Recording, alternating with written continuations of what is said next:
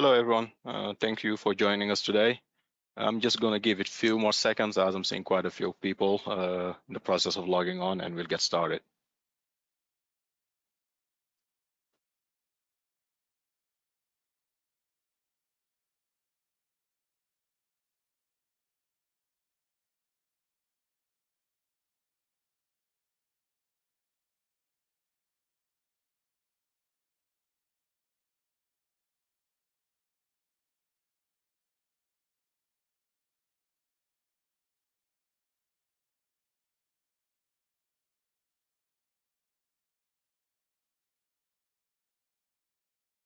All right, it's been a minute, so I'll go ahead and get started. Again, thanks everyone for joining. My name is Mamadou, and I'm the director of HOBO product management. So I have the privilege of leading the HOBO product management team.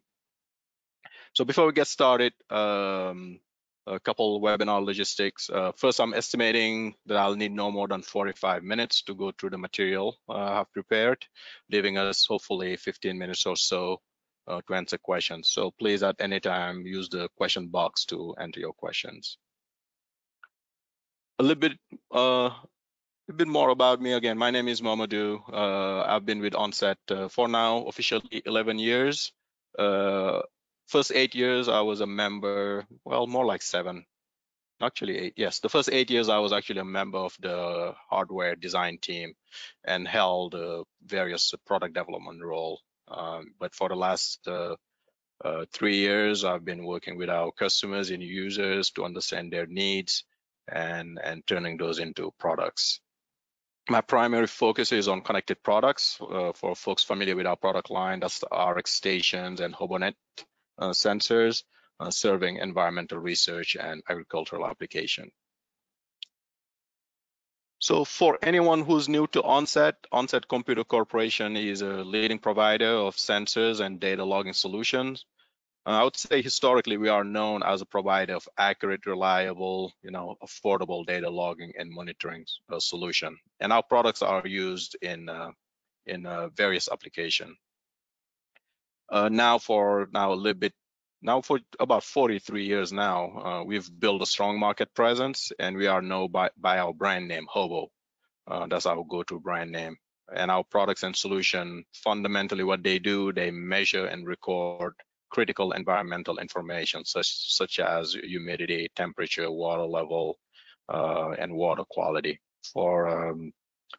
generally for decision making and to support systems. So the agenda I have prepared today is to first, talk through the challenges that our customers have shared with us with respect to agriculture, and then do an introduction to HOBOnet for folks that may be too familiar with HOBOnet. And also I'll open up HOBOlink, which is our cloud platform, to do a quick demo so that as we go through the second part of the webinar, discussing the benefits and some of the application examples, so at least people can relate to the product. So jumping in, challenges in agriculture. So talking to our customers, some of the things we hear is generally around the impact of climate. I was just recently looking at a survey, and I was at this point, I guess I shouldn't be surprised anymore, right? Where there was a staggering 75% of North American farmers ranking weather and climate challenges at the top of their concern. And the reality for a lot of these growers, which over half, if not 80% of them are family-owned farm, right, is that these unpredictable weather patterns translate directly into financial distress and losses for their crops. And then you start adding into that, some of the stringent environmental regulations, especially in some regions, the heightened customer expectation for sustainable practices, and the ever-present cost and availability of labor. And I think all those, and you layer in the aging workforce in certain region, really all those forces. I think of them as almost like a tornado, right? It's just a lot of challenges that growers, researchers, and farmers have to work through.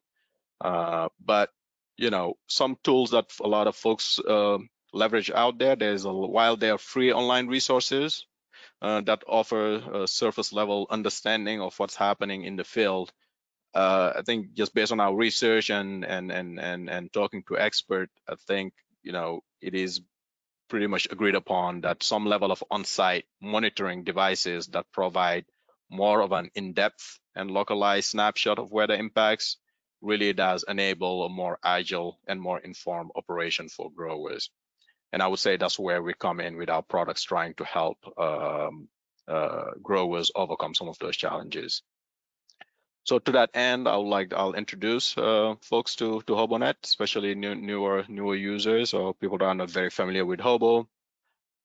So HOBOnet in general is based on our field monitoring system. So by our field monitoring system, what do I mean by that? It is just the set of hardware and software tools and components. And sometimes, it has connectivity, like the products I'll be talking about today, which are cellular-based products. And sometimes they're not. It's just standalone devices where you need to have a physical access or proximity to it with Bluetooth to talk to them. But generally, they enable users to monitor the environment condition in a field, for example. As a grower or researcher, what it means to you is really the ability to monitor microclimates in the grand scheme of things, and to have an understanding of the conditions of weather changes from point to point. We do believe, again, going back into having on-site monitoring to help you, we do believe that it provides you really the ability to know what your crops in general are experiencing on your farm based on direct measurement, rather than basing it off weather data from maybe an airport or some other location that can be 20 to 30 miles away, as microclimate does affect crops quite a bit. So HOBOnet, what's HOBOnet? So it's our, I guess, product name for our wireless mesh network product. So it's a sub-gigahertz wireless mesh network operating within the sub-gigahertz frequency band. It's a mesh topology. It enables devices to not only connect directly to a central point. In our case, that's the main station that acts like a hub, but they also communicate amongst them. So by leveraging those multiple nodes as a potential relay point, the data can travel through the network via several hops. In the case of our products, it's 5 hops, and that really enhances coverage and the reliability. And it is really ideal for applications that require a wide area coverage, such as agriculture. A little bit more about mesh network in general. I mean, I would say it is built in, there are four pillars, I would say.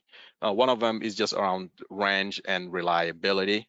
So really, with HOBOnet, it is a self-forming, self-healing network, meaning the moment you add these sensors to your system, they start to communicate with each other without you having to do additional configuration. In our case, once you have a system, I always equate it to pairing, your Bluetooth devices. So you put one in search mode, you press a button on the HOBOnet sensors, and it joins the system. It may take a couple of minutes for the first device to join the system, but after that, they all join the system rather rapidly. The sub-gigahertz spectrum, again, what it does, it gives you greater spatial coverage, but also, not all deployment are the same, but in general, it allows you to penetrate through obstacle and get longer range compared to higher frequency network, for example, like 2.4 gigahertz, for example. And the hopping mechanism, again, is what gives you that scale and that range, and you can have up to 50 sensors per system in our situation. And again, there is the simplicity. We really try to do all the hard work in the background and making it as easy as we can for our users. All they have to do, again, to add one of these devices to your system is to push a button and it joins the system. I think we've touched on some of these key features already. I already touched on them. I would say, one thing to keep in mind that, the max The max capability is around 50 sensors, but keeping in mind, let's say a sensor like temperature and relative humidity that actually has two channels. So depending on the number of channels a sensor has, it could end up being less than 50 sensors per se, but the max number of channels is actually 336. I know it's a bit of an odd number, but probably just has to do with the bits that were available on the firmware side. So what we offer today from a sensor capability, we have the weather parameters, right, from temperature, relative humidity, solar radiation, PAR, wind speed, and rain. And then we also have a leaf wetness sensor, which is actually pretty important if you're doing anything around pest management. And beside those weather parameters, then we have our soil moisture sensors, where we have some of sensors that we use from meter group, and we also have a multi-depth grow point sensor. And the next layer after that are our water products, where in the case of a farm, if you have a well, where you can actually measure your water level in your well. And also we have this pulse node, which can allow you, if you have a meter with a pulse output, you can actually know how much water you're using. So I'll give few examples once we transition to the application section where some of these products make sense to use and how we see our users take great advantage of it. All right, so I want to just do a quick show and tell. Won't be very in depth, but I thought opening up HOBOlink, our cloud web portal for managing devices and data, just to show you how it looks, especially if you're not familiar with it, could be helpful. So please bear with me. It is always a risky proposition to do a demo live, but I'll give it a shot. So this is an example of if you have a wireless system deployed, what it would look like. This is actually a live system. Probably as I'm talking through it, you'll see the screen refresh. But this is a local farm. As you can see, at the center, you have your field monitoring system, your weather station, where again you have a lot of those weather parameters, and anything from a rain gauge, leaf wetness, wind speed and direction, temperature, relative humidity. Then in this case, in this farm, right, they have greenhouses. And in these greenhouses, they care about the temperature inside the greenhouses. So they have temperature sensors inside those greenhouses. They have different fields. This one is a blueberry patch. This one is some yellow black field. I frankly don't know what it means, but again, it just gives you a view of what, and this is like a pretty small scale farm actually, but it just gives you, again, being able to use one system and having that spatial coverage and that parameter diversity to be able to measure what matters to you. So in the case of the greenhouses, you care about temperature, but maybe in the case of some of the outdoor work that they're doing, they care about the soil moisture, for instance. I'll step from it from top to bottom just to show you some of the features. So in this case, what you're looking at is our dashboard.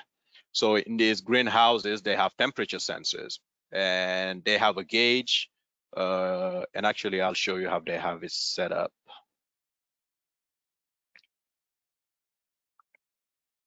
So for these gauges, for example, the way they have it formatted is that so long the temperature, and keep in mind this is in Fahrenheit, if so long the temperature is between 40 and 80 degrees, it reports as green. If it's below 40, it's too cold for their plants, turns blue, and then anything over 80 turns red. So kind of, as they start their day, this is a good place to get started from to quickly get a sense of what does the environment look like for the plants.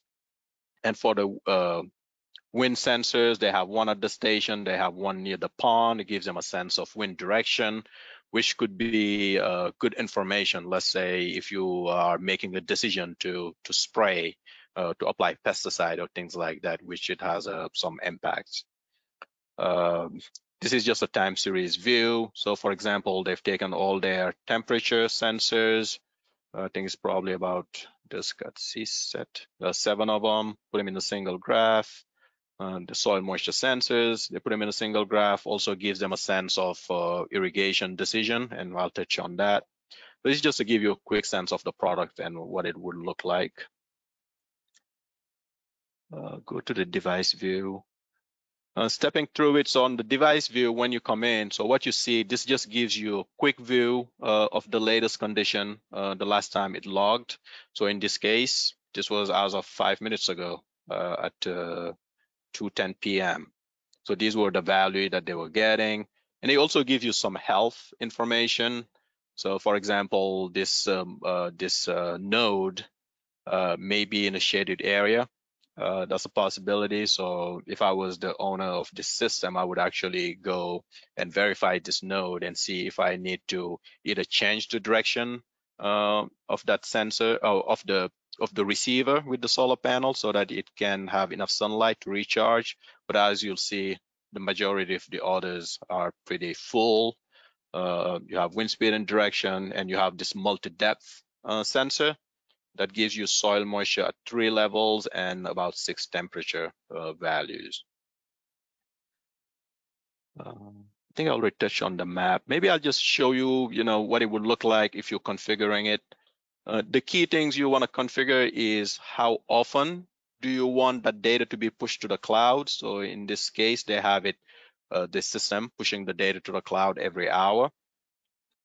That said, they're actually logging the information every 5 minutes. So they're sampling, logging at a 5-minute interval, queues up that data, and every hour it pushes that data to them. And a lot of the reason around that generally is just because that pushing the data to the cloud actually does consume quite a bit of battery capacity, and that's one way to manage battery life. And then beside the logging, then you can also set your alarms. So in this case, in the greenhouses, which seems to be what matters most to them at this time of the year, they just have it notifying them as soon as it gets below 40 degrees. So I don't want to just share too much of their personal information. So essentially, if you go here into the setup, it will allow you to enter an email or a phone number. And also you can set it up if it's below 40 degree Fahrenheit for more than 5 minutes, I want you to send me a text message. And even though a minute ago I was saying it pushes that data to the cloud every hour, but the moment you hit an alarm or a threshold, actually it's automatically going to trigger a text message. So that decision to send you a text message or an email is made at the station. It's made locally, not in the cloud. So it doesn't need to wait that hour to have that information available to let you know. So you automatically know, so you can act and make a decision. And maybe the final thing I'll touch on is around data. So you can do quick data exports. You can export all that data via Excel. Or actually, if every single day when you start your day, you just want to get a sense of what that information was for the previous day, you can actually schedule a delivery. It can be from anywhere from an hour to days. And if you have maybe a FTP or SFTP site or a folder, you can actually point it there. So a lot of people, what they do, they set this up such that before they start their day, the file is delivered so that they just jump in and can quickly view what the previous day looked like.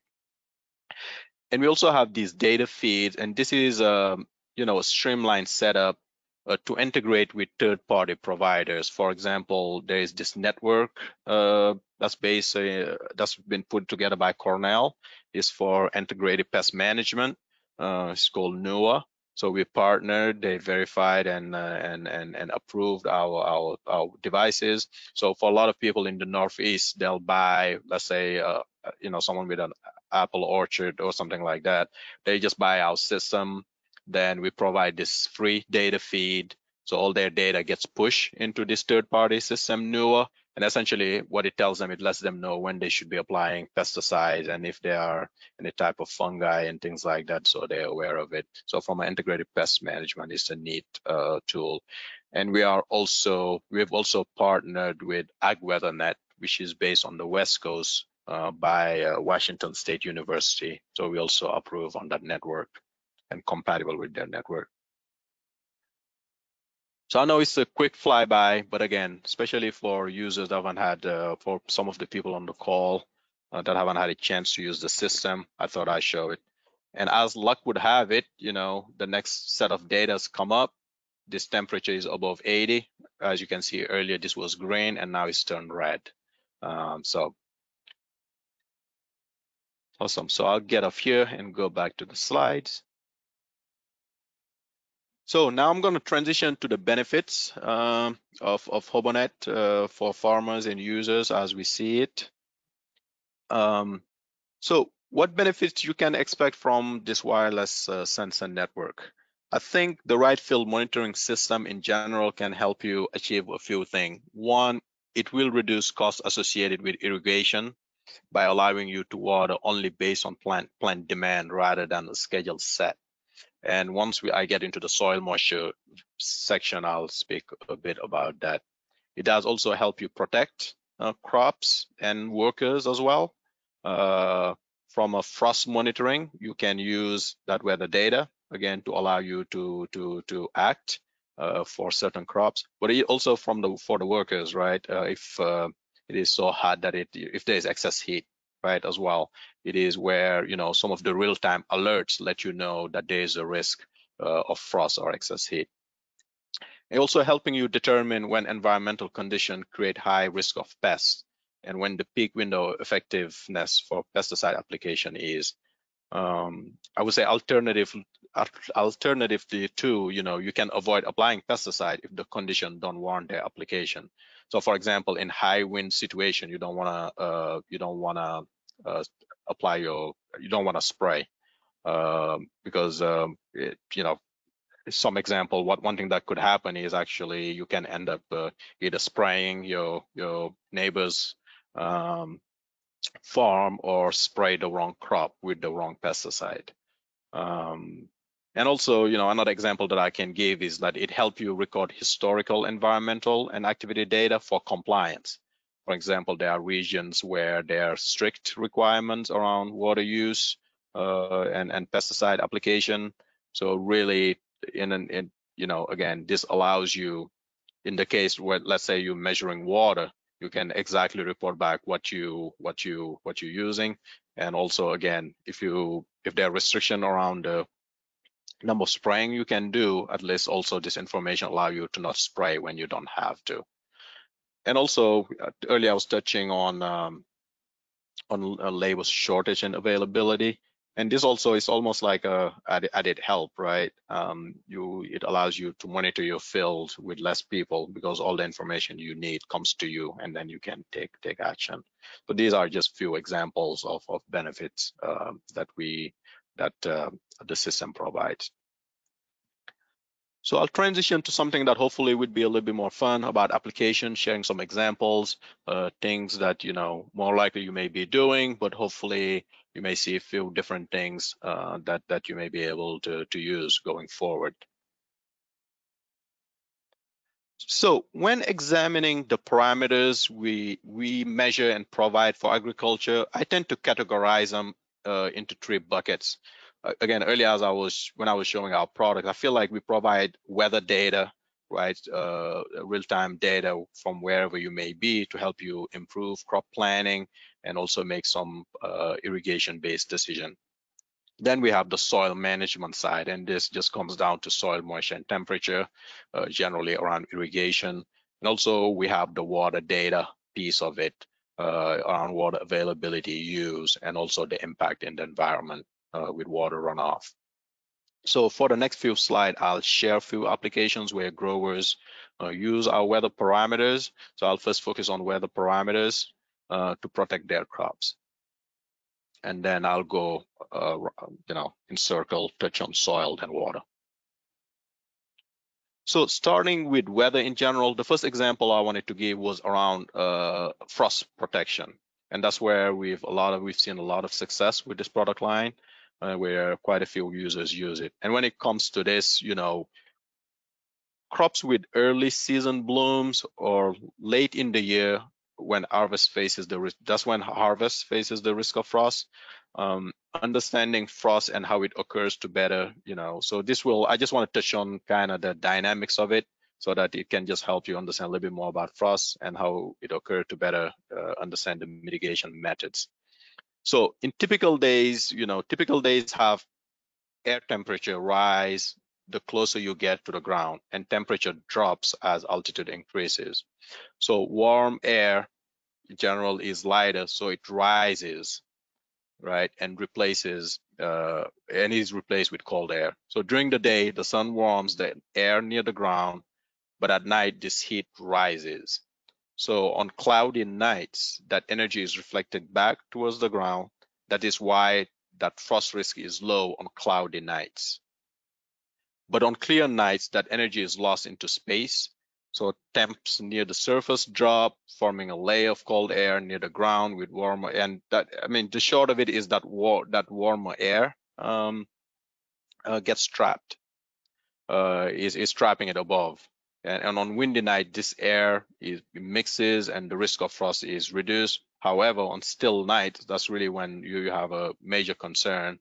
When the air is dry, the air closest to the ground is coldest, and generally it's just referred to as this inversion. And that's where that air gets trapped below and create the risk of frost. So some key ways around it from a prevention. One of them is these wind machines that are used. And also you do have water irrigation. So these methods exist. Well, I'll maybe first touch on the wind machines and the use of irrigation. And there are common mitigation methods we see now where our products are used. So one of the things though is that, all these methods, they cost money. So while effective, running a wind machine or irrigation pump does come at a cost. So in terms of, I guess I would say how our products really help you in terms of time and money, you have a couple options, right? Because we've talked to a lot of cranberry bog owners where they say like before they used to stay up all at night, watching a thermometer and hopefully correctly accounting for temperature differences between the thermometer and the different points in the field. So when it would get cold, then they'll go physically and start the irrigation.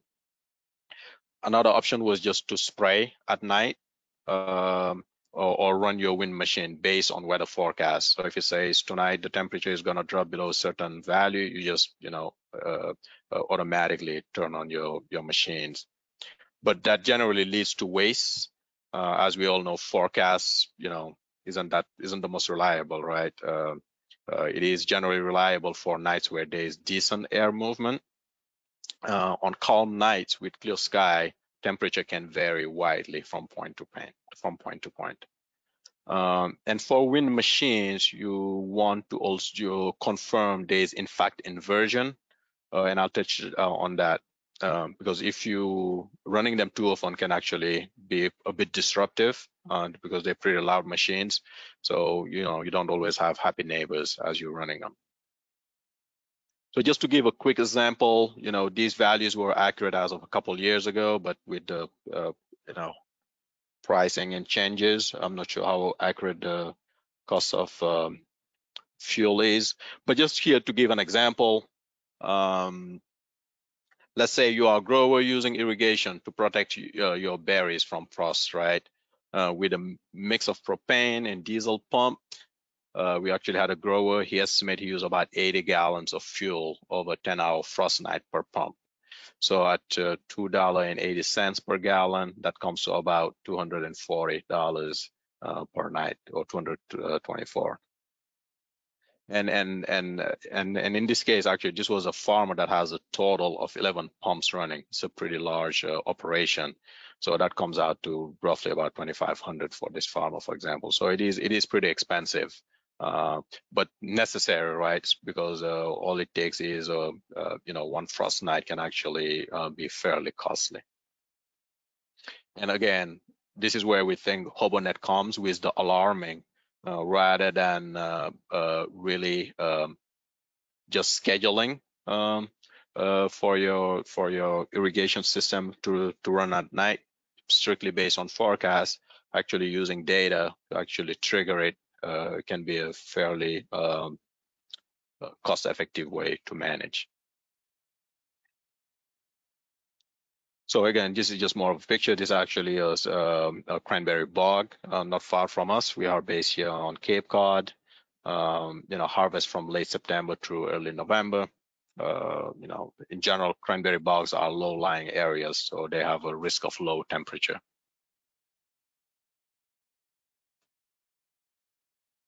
And for this cranberry bog, actually, so they have temperature sensors placed at different points. Again, this is a pretty like point-to-point example. So we worked with this grower actually to identify the spot on his farm where temperature are the lowest. In this case, after a year of growing, the grower knew where the frost damages were more likely to occur, which was this location. So that's where he put the sensor, and this grower actually on cold night used to stay up and walk around and make a decision if he should irrigate or not. And by irrigation, actually, I mean like misting, so that to protect his crops. But now he just waits to get a text message on an email before he reacts. And this is an example, actually, an orchard in Michigan. They actually use wind machines. So one of the key things when you're using wind machines is rather than monitoring the temperature at a single height, maybe at the crop height or canopy, you actually need two temperature points are recommended, one at the canopy height and another one about 30 feet high. And this is important to check for a temperature inversion and confirm that the air above the crops is higher than the air at the crop height. Right, going back to that inversion, because the last thing you want is actually to trigger these machines when you actually don't even have your plants are not at a risk of frost. And again, I was talking about the scalability of the system. So now this is a slightly larger system. This is a farm, Fishkill in New York. So they wanted to leverage HOBOnet. So actually what they cared about was actually to use the integrated pest management system from NOAA that I was talking about earlier. So again, NOAA is a crop and pest model service started by Cornell University, in which your data from your weather station is uploaded to their service so that you can get hyper-local crop, pest, and irrigation forecasts along with advice on how to manage threats. If you would like information on using NOAA, we actually have a link on our website, or let us know and we'll send you some information. But after looking at the devices needed to set up a complete weather station, they actually decided to add some of the other capability to monitor for frost, soil, and some of their greenhouses, similar to the example I showed you earlier. And also they keep an eye on their cold storage units, which is, again, because of the sub-gigahertz frequency range, you could actually, if you have an operation near your farm, smaller scale, you could literally have one of these sensors inside your storage unit, and they'll still be part of the single system. So in this case, how they set up their system, again, you'll see here in the image their setup. They have a cluster of sensors on their greenhouses and cold storage here at the bottom. But then, they had a couple temperature points set up at two different crop locations to monitor frost risk for each of those different crop type. Another example I'll give is, again, as I was mentioning earlier about pest management in general, but as far as the impact again of that temperature inversion, right? And how you should use that as well. It does impact the decisions you make around your pest management. So the gist of it again is that the right sensors can also help you ensure that spraying is done in the right conditions to avoid drift, which leads to waste or affecting undesired area. So in this instance, let's say you are spraying when it's windy, and maybe it was meant for these crops or vice versa. What ends up happening, there could be unintended consequences where you actually end up spraying the wrong plant. Um, so um, as as I'm sure a lot of you are aware, pesticides are created for very targeted application and will often damage crops not bred to withstand their effect. And there are two ways in which drift can occur. But again, I won't bore you too much with those details. But I think the gist of it is you want to spray only during low wind speeds, and that's generally 3 to 8 miles per hour range. That's what's recommended. But I would say, when the wind are below 3 miles per hour, that may indicate temperature inversion. So that's something to keep in mind as well.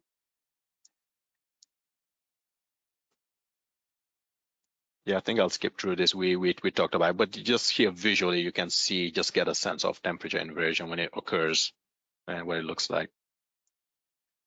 I know through the demo, I already showed this. So this was just to give you an example of a greenhouse, how you can leverage the temperature sensors. And again, these are the levels, and this is you get to select those thresholds or what's important to you. But again, the gist of it is it gives you the flexibility. Here, I'll give you an example of a cold storage in a dairy farm. This is actually a farm that's about 15 minutes from where I live. I'm based in Rhode Island, and this is a farm that's in Rhode Island. So I tend to go there often, to grab some sweets. But in this farm, they actually have, their cows and the likes are here. This is their milking operation. And I know it's hard to see, but you'll even see like a pipe running from this building to this building where the milk goes through, and they have an operation. So essentially what they do, they actually use HOBOnet to monitor their cold storage and their freezers and their coolers.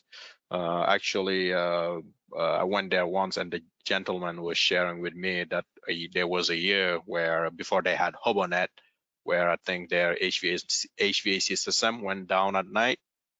And when he came to work in the morning, he'd had a pretty massive loss. He'd share even the number, the kind of how it related to from a financial standpoint, but I honestly don't remember. But again, a pretty effective way to protect your investment as well.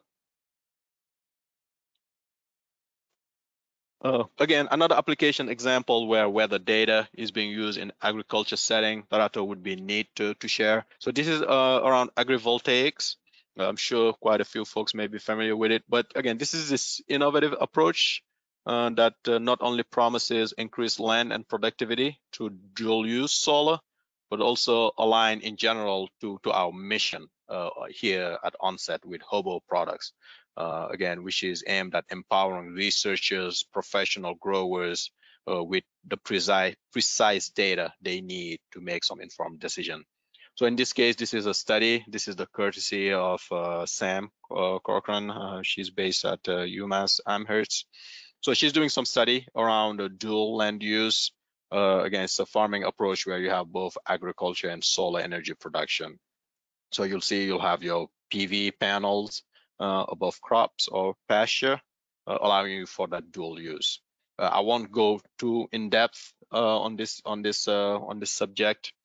She actually did a thought leader webinar with us, so we actually have a video recording available on our website. It is a pretty intriguing work that she's doing and research. So I would really nudge you to check it out on our website. But the general aims about agrivoltaics is around just land efficiency, reducing competition for land use. So for example, here in the Northeast, land is very limited. So even if you wanna have a solar farm, it is really hard to find an area where you can do it, depending on where you live. And really this dual use by being able to integrate agriculture and solar energy production is a win-win situation in a lot of areas. So a lot of the work that Sam is doing right now is around, again, using our weather data to characterize the climate in these arrays, right? And then comparing it. So essentially, she's doing you know, for example, where you see some of our station here. So she came up with her own setup, made sure that these sensors were at the crop height. In this case, it's about 2.5 feet. And she has some of these deployed within the solar panels and others deployed outside of the solar panels. So she has a controlled area, and some of the other products are in the array. And some of the things she is looking at, you know, is the array cooler on average? How much less light does the array have during different point in the growing season? For example, May versus August. And just doing some characterization work and doing a lot of statistical data analysis to help predict, you know, what crops will or won't do well in these systems. And we are pretty excited that our products are actually part of this research. And this system is, I think, something like 280 sensors. She's measuring photosynthetically active radiation, PAR, ambient temp, humidity, leaf wetness, rainfall. I think she's collecting north of 80,000 data points per day. And she estimates that by the end of this experiment, she'll probably have about 80 million data point to do some statistical analysis and come up with recommendation. But again, pretty versatile product, depending on your application and your need. Just wanted to share a few examples on how you can leverage our weather data to make informed decision. I'll speed up here a bit on time, looking at time here. So now I'll transition quickly to our soil management. Again, the main use we see from our users is really using soil moisture to make irrigation decisions. Now that said, you know, how growers go about those decisions is influenced by several factors, right? The soil type, the crop type, you know, regulations and guidelines depending on the region you live. So it's not quite black and white. It's not a binary decision. But I do think, though, it is a simple yet effective irrigation tool. So in general, soil moisture sensors can help you determine when your crop need water and improve irrigation planning by looking at the moisture level changes. So I think I showed it. This is a snapshot from our cloud software. So this is just a time series reading.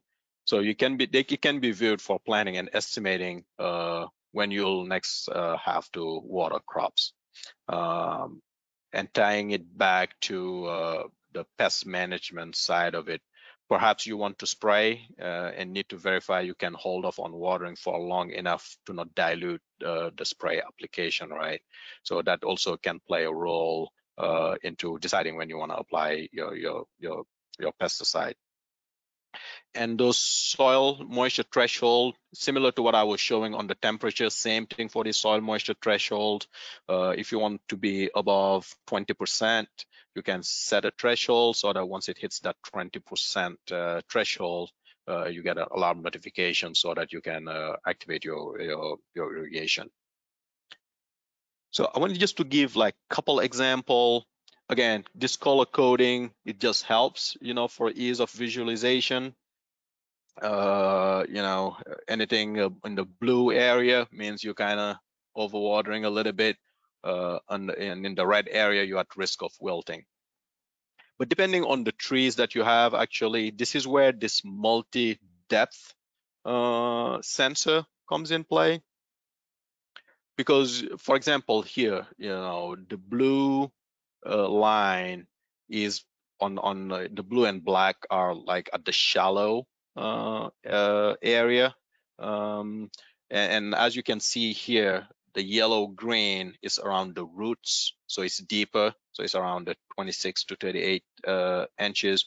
You'll see there's not like a lot of activity. It is actually, even though watering is happening, which you can tell by looking at the shallow end, you know, there's some watering happening, but the roots in general which really what's most critical, where where the plant are pulling water from. You can see, I mean, you can see that this, looking at the scale, and it seems to me they're watering every day, especially here. But clearly looking at from the 26 inches to 38 inches at the root, I mean, you can see it was still pretty stable. I mean, you still had about 5% of margin to go. So in my non-expert opinion, I would say I would make a recommendation for them to water every other day. But again, these thresholds would depend on the type of soil and also the plants as well that you have. So this is just an example of a young tree. Give you an example of a more mature tree. So this is an example of olives. As you can see, again, same color coding, black, and I'm calling it blue. Maybe it's actually purple. I don't know. I only know, as my coworkers know, I only know very few colors. So I guess I'll call it blue and stick to blue. But those are the shallow end again. But what matters most is, again, at the deep roots. So as you can see here, these are your deeper roots. I mean, you can see they are pretty stable. So for this for these olive trees, the farmer has decided that the sweet spot is between 15% and 35%. But as you'll see here, the moisture at the roots was actually dead on in the middle, but yet a watering event happened. So all it did was just pretty much create waste. I would say that so long this level didn't dip and getting closer to this 15%, I frankly wouldn't necessarily water. I mean, in this case as well, I would say that there's some waste of water here. So again, just no two setup or scenarios are the same. Again, it would just depend on your application and what you're trying, this type of decisions you're trying to make. And again, this is kind of the wiggle room I'm talking about. I would say it has about a 10% wiggle room. And I want to keep my promise at a minimum, give few minutes for question. Apologies here. But I'll touch last on water management. And I'll probably just give one example. So for example, if you live in a state like California, there's a lot of regulation around water use.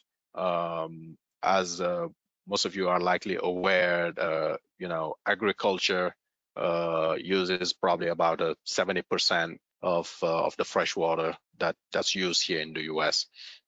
So one of the key things in some regions is actually to measure from a regulation standpoint, is actually to be able to provide information on your water use and your impact in the aquifer.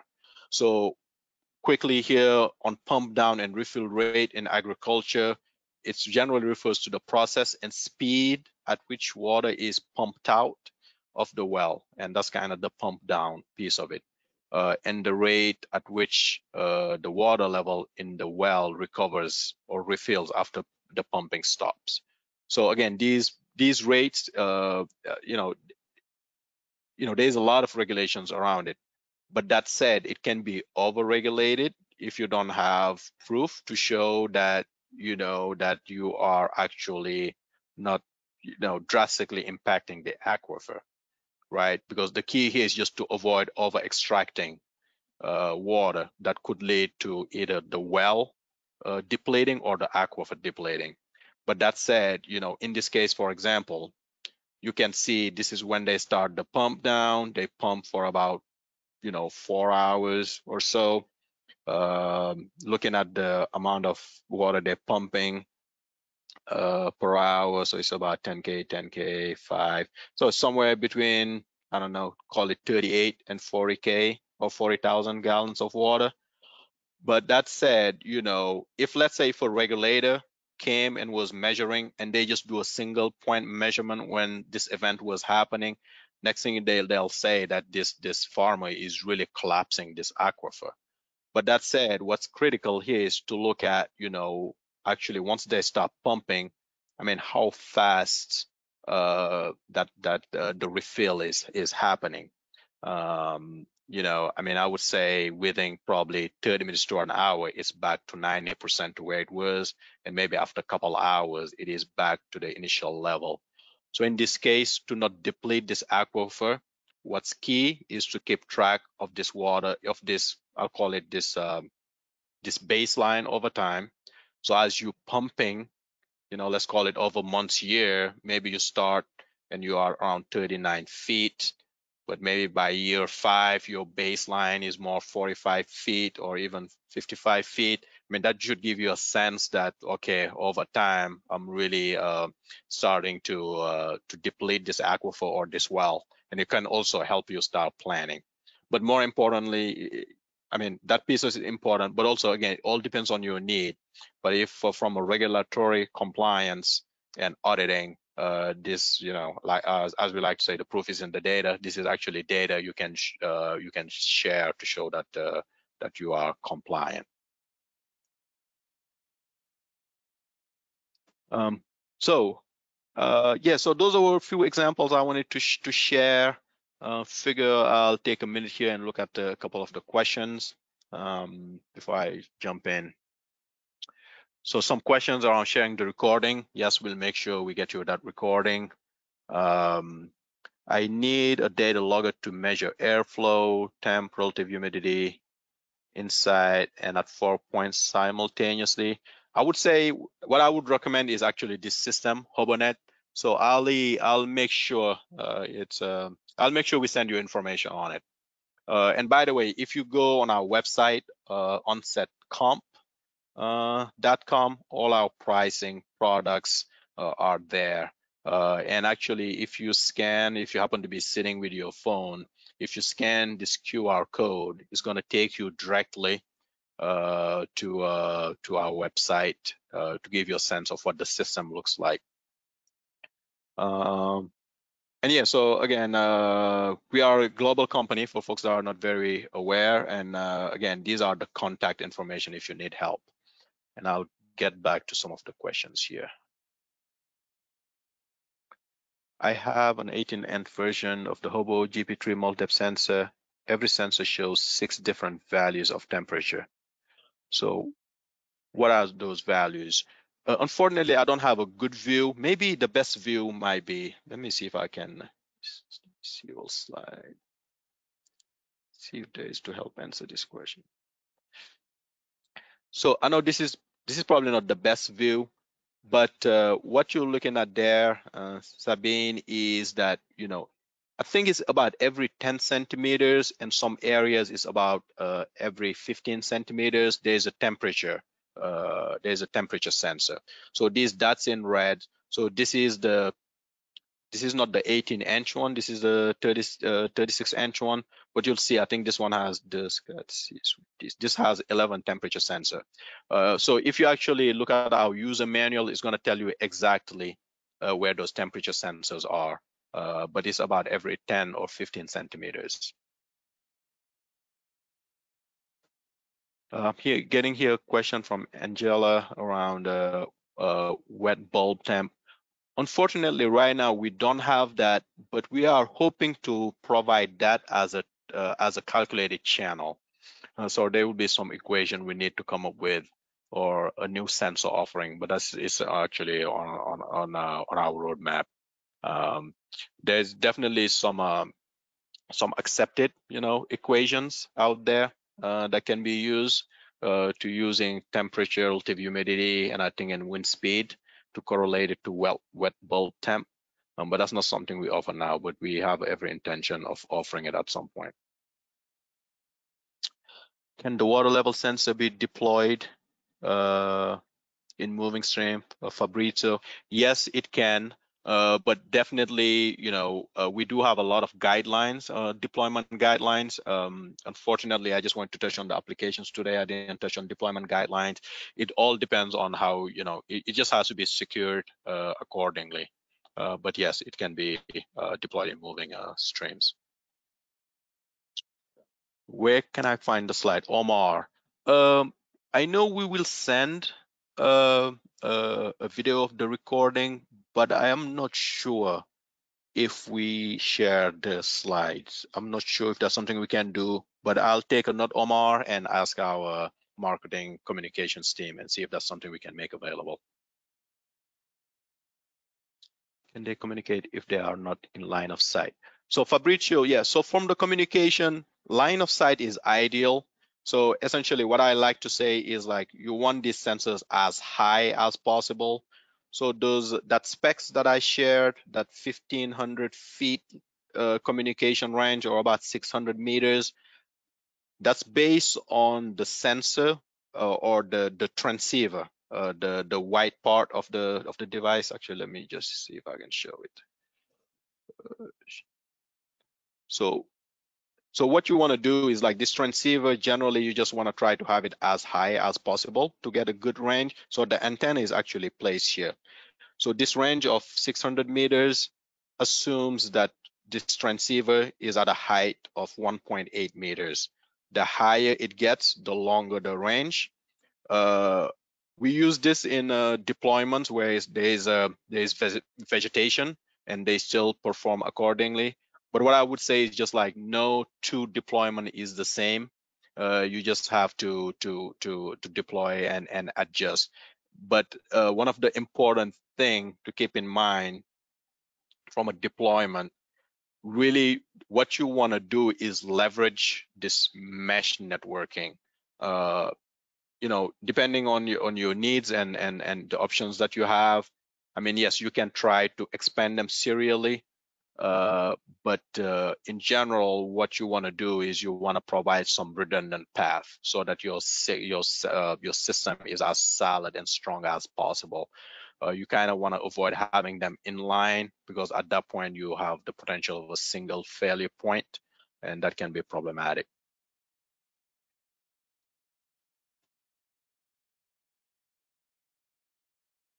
So yes, as far as the differences between the sampling and the logging, so those are two different ones. So I may have used the wrong term, but we have so I think we refer to it as readout. So that 1 hour would be when you push that data, but we have another one where the sampling or the logging. So for example, the system that I was showing earlier, that data is being pushed to the cloud every hour, but the sampling was a 5-minute sampling rate, Sabine. I missed this topic. How many temperature sensors do you recommend per acre? That's a great question, Angela. I don't have an answer right now, but I'll be sure to follow up on that. But I would say again, but recommendation definitely would depend on the terrain as well. Do you have hills? Do you not have hills? Just what microclimates looks in your area, Angela. But I'll take this question, at least provide some level of guidance that I can. I tried to look how these sensors work. So I dipped it in a bucket of water. The data showed 0.5 meters cube per meter cube. What can this be? So Sabine, what sensor is that? It would be interesting if you specify which sensor, because that should be fully saturated. The only thing I can think of as far as why you're getting that reading is maybe I would leave it in that bucket and make sure actually that the latest condition is, to give it time to sample that data and provide it. So I actually don't know since I'm not there, but I'm thinking that that data you're seeing may be the previous condition. So maybe it may have to do between the sampling rate and the logging rate, as you were referring to earlier.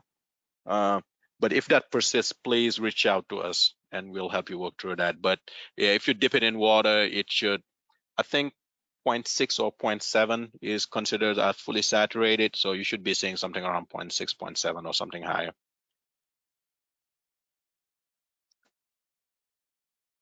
Sure, you guys welcome. Well, thank you. We are at time. Couple more questions here, but I'll be sure to answer those. I want to be mindful of your time. I really do appreciate you choosing to spend this hour with us. Your presence means a lot to me and Onset, and I truly appreciate it. So be well and take care. Have a good day.